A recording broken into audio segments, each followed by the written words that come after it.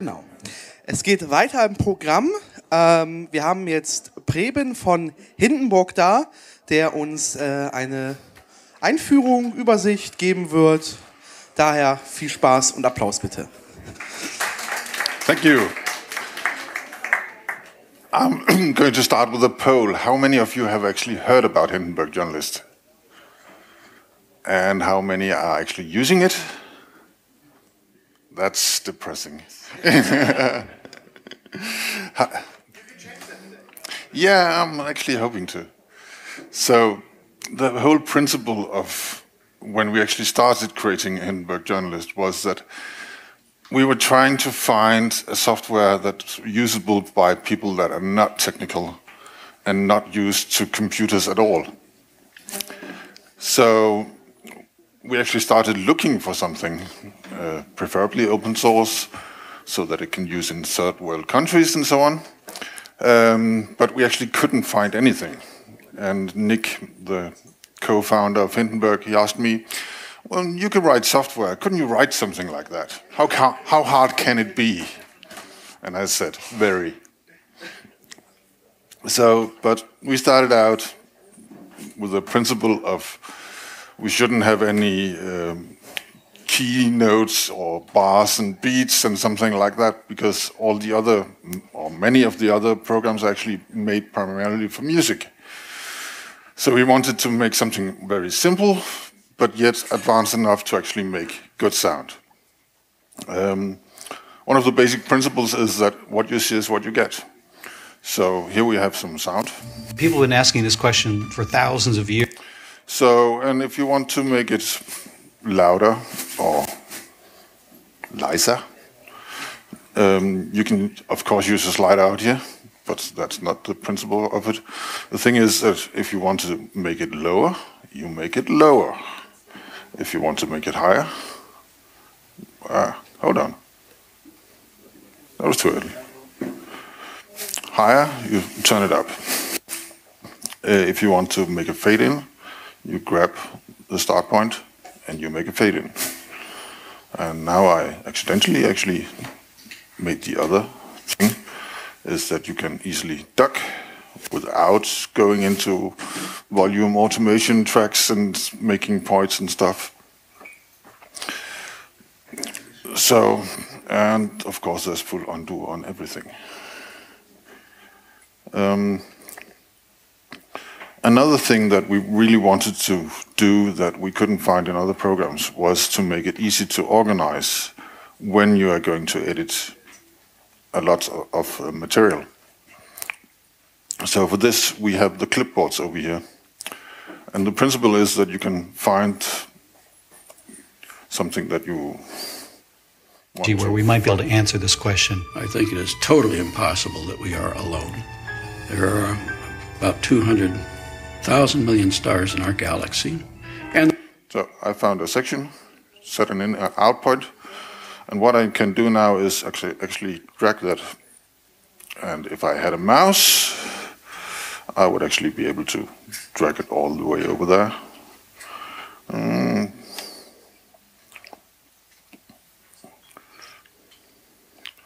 This is a bad demo. So now I've got this section in my clipboard group. I can go in and rename it. I can find another section.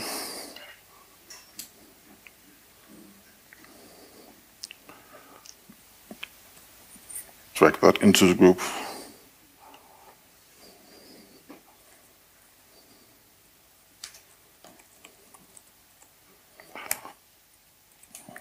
And so on.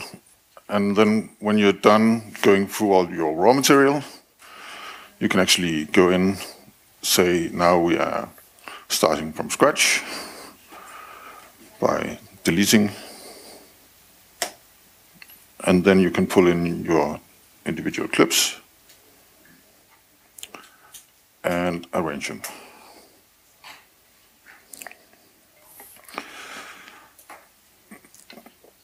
Of course, we have multi-tracks, so you can pull in other materials. I still don't have a mouse.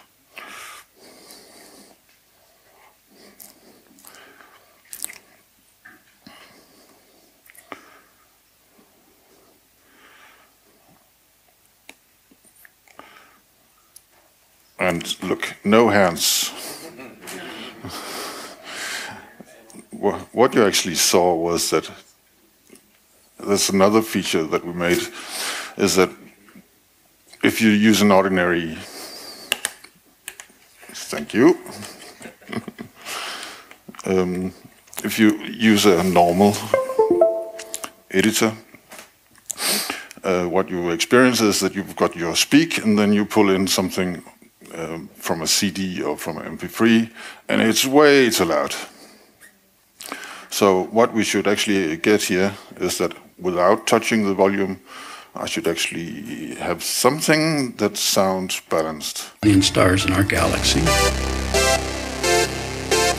Even if it was a very loud number, but also if we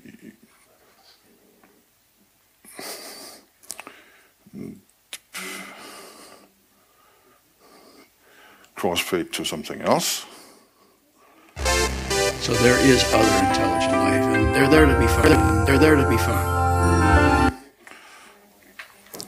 And this is where my speak is, so I'll just go in and make it duck, like this. And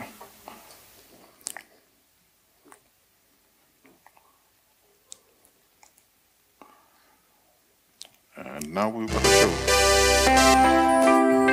So there is other intelligent life, and they're there to be found.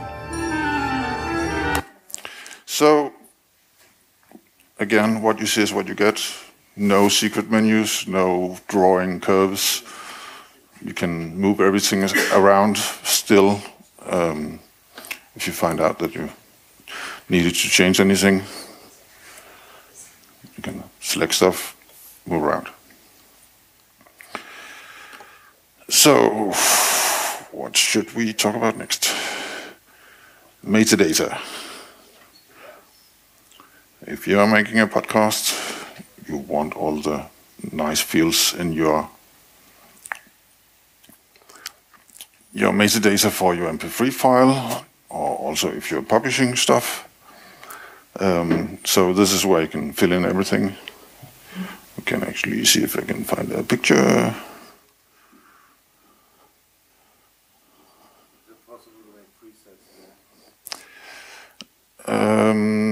Yes and no.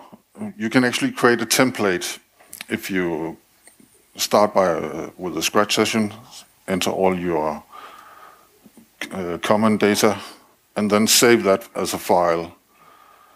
You can actually start by selecting that file every time you want to make an episode of that podcast. So it's kind of a template. That would be a feature request, because you have lots and lots of podcasts and different styles, and you want to just start working. Okay, that will be a feature request from my side at that point, because you have different podcasts, different styles. You just start working, and only at the end you're saying, okay, now I'm putting up the metadata. And that would be nice to then just pull out some text file or just drag down something of the pre-listed like you have there. What I would say, make another preset for podcast Mirko, and then you just grab that and have the basics already implemented. Yes. So it's actually on our to-do list. We actually have another program, which is Audiobook Creator, but it's using the same framework. And for that piece of software, we actually made the template function. So all we need is actually just to port it over there. So it'll probably be getting into the software within the next few months. So, and once you've filled out all your metadata, you can actually go in and create a podcast directly from Hindenburg. We do have what we call one-click publish, because if it really works, it should be one click and you are all set. But of course, you need a few more clicks to actually set it up. So you can either choose a normal MP3 podcast that a lot of people prefers, or you can choose the AAC, which is the enhanced podcast. What you do is you give it a title, put in your FTP upload name. No secure FTP yet. And on the next page, don't want to do now, you fill in all your standard metadata for the actual podcast. And then every time you hit something and hit publish, it will actually download the feed, add your newest episode to it, all the metadata, upload the file, and you should be set to go. We also have other different kinds of uploads, so you can upload to SoundCloud and other stuff.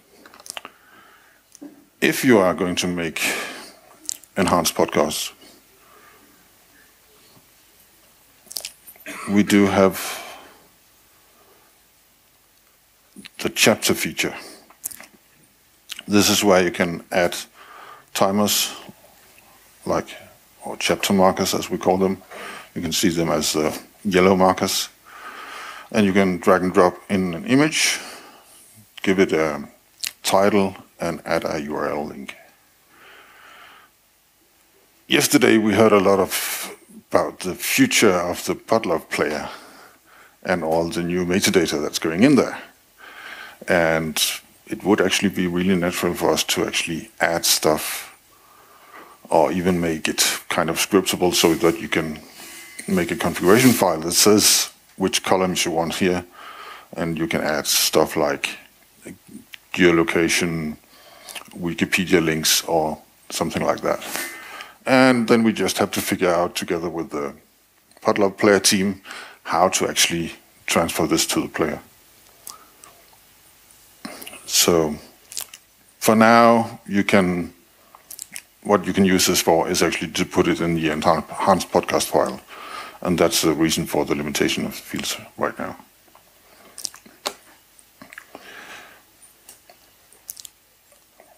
We also have a built-in call recorder, which is working together with Skype.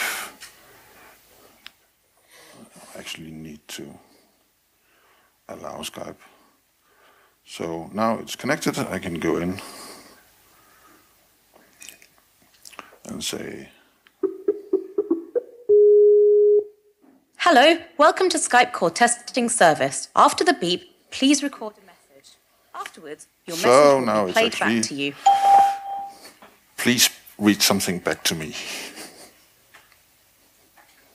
Ding. 20 seconds. 10. Please read something back to me. So, ding. Dip. 20 seconds. 10. So, nice and easy. You get your track and the other participants on the Skype call on a separate track. And you can edit as you want to. We actually have a new upcoming feature that makes it really easy, because right now I can cut something out and now my interview is out of sync. This is a pre-built of the upcoming, because I can select across several tracks if I can stop doing this. Like this, then it would actually be in sync when I cut something, but it's kind of annoying to be able to do this all the time. So now you can actually select two tracks, right click, say link, and then every time I select, it selects across both. And speaking of multiple tracks, we've actually had a lot of really annoying German podcasters that says we want to be able to record more than one thing at a time. So now we actually got a new field over here where you can select different stuff. So now it is actually possible to record several tracks at a time. This one actually selected other applications. I know many of you are actually Mac people, and you have to install Soundflower and then go into system preferences and route everything to Soundflower. And then you can select Soundflower within your audio application, and then you can't hear anything. So on Windows, it's much easier. You select, I just want to record other applications. So now I should start it. And I go to...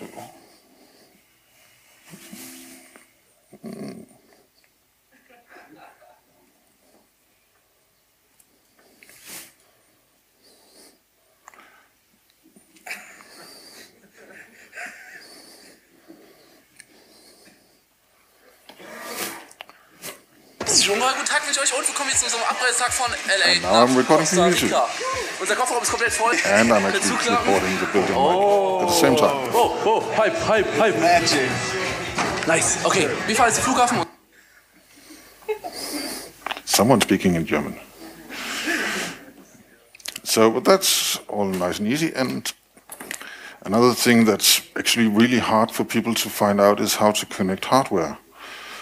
Because normally, you connect something, you need to restart your program and everything. And here we have plug and play.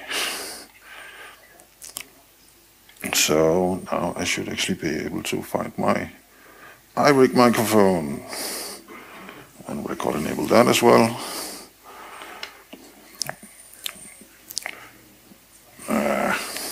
That's actually a bug.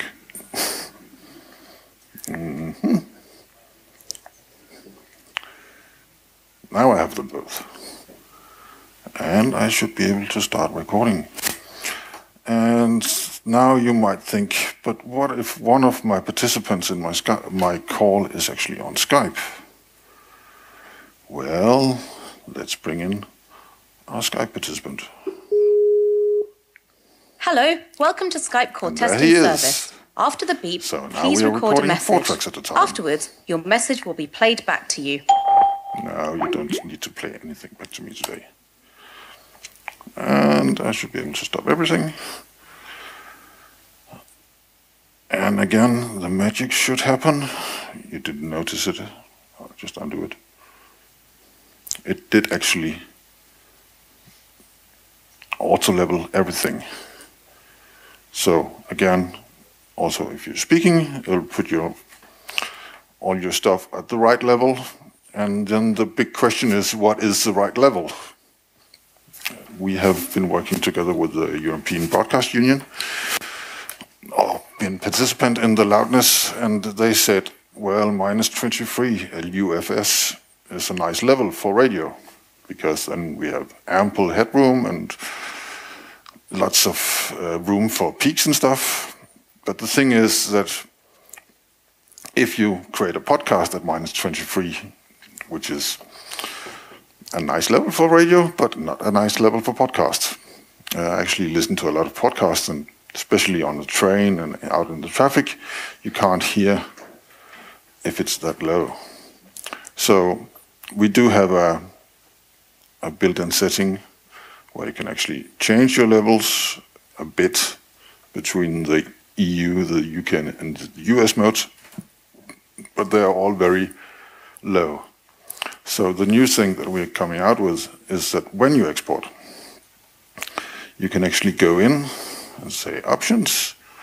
I want this to be on a podcast-friendly level, -16. For now, we actually didn't give you the option to decide the numbers because, well, sometimes standards are good, but sometimes you get too many standards.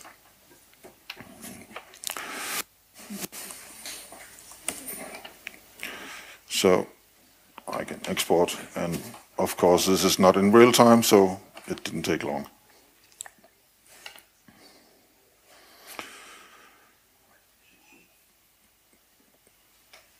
That was basically what I had to say. Do you have any questions?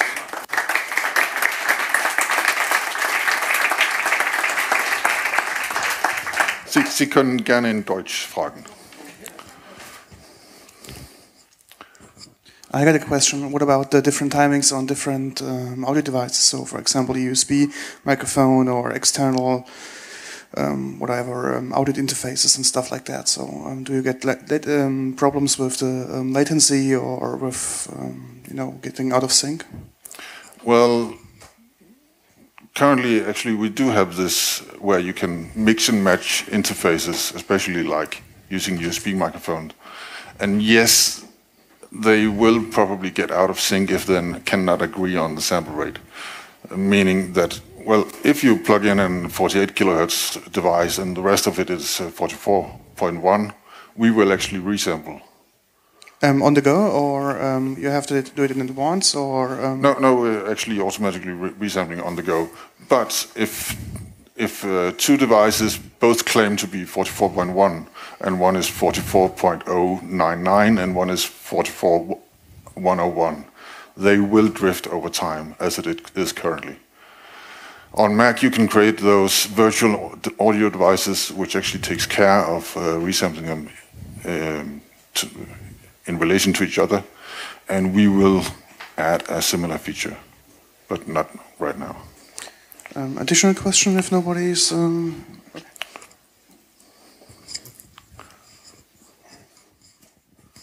Hi, I'm using Hindenburg quite a time now, but what I didn't see was this export path where you could export to SoundCloud and so on and so forth. And my question is the publish part, right? Could you also do something here for Auphonic? Because most of the German podcasters do something like they make something up in Hindenburg, a podcast, and then export that as most of the time lossless format and import that to Auphonic where everything is cleaned up, and Auphonic is a real great service for that. Well, we can actually ask Georg, do you have an API where we can easily upload? Yes, he has. Well, then it's, of course, something we that should would look be into. So nice.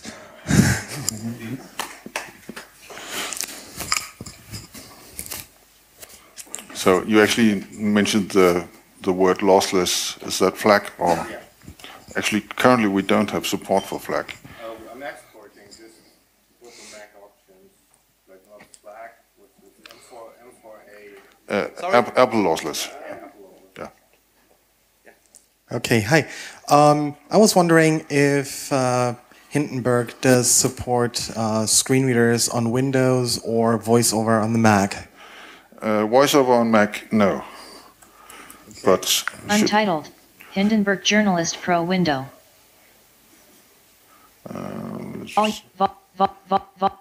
Volume up. Untitled. Hindenburg Journalist Pro window. So we Tool actually tip. did. Volume. We actually did add some accessibility enhancements in the newest version, so that it's not fully accessible, but at least you can find out your markers. It still works basically as a tape recorder, where you can go back and forth. But actually, one of the really important stuff that we added now is that you can find out. Alt. 0 minutes, 36 seconds.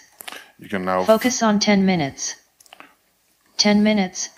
20 minutes. Right. 22 minutes. Right arrow.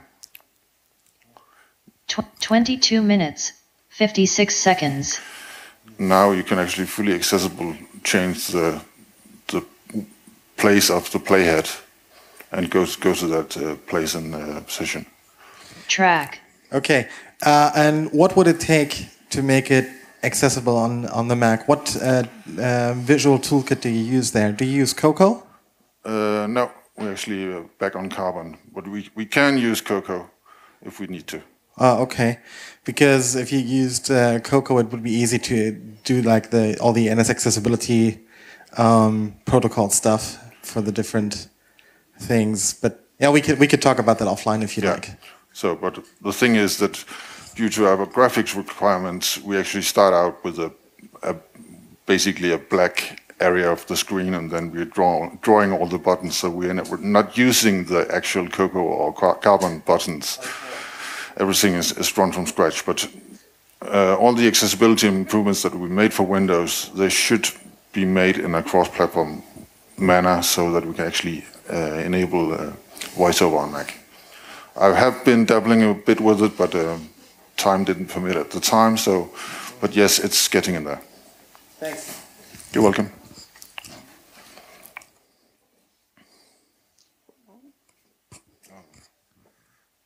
And another feature With request. exiting narrator. You have a Skype call recorder. It's me again. You have a Skype call recorder. How about Mumble and other stuff where you can make calls with? We actually did investigate the two major, which is FaceTime and Google Hangouts. And neither of those really have an API that we can hook into. Oh, both of those are not really good for podcasting. No. Lots of podcasters use Mumble as a server. Right. So it's something we could look into. We actually also have kind of, I can't say planned yet, but we actually want to create something like Source Connect. A really high quality Opus codec, and even possibly creating something like a low quality real time, and then actually transferring the high quality lossless audio in the background.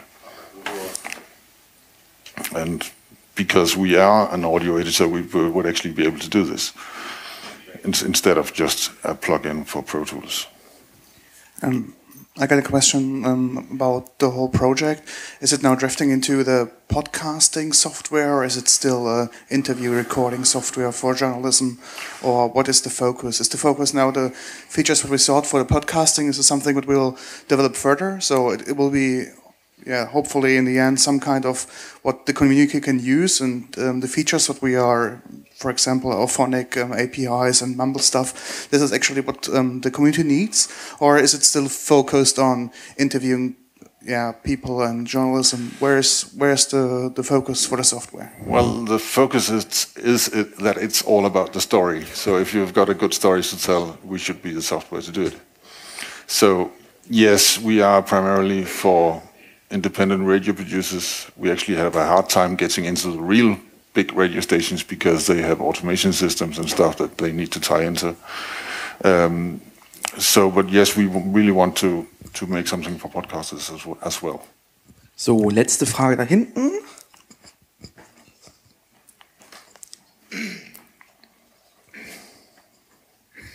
Hi, thank you for your talk.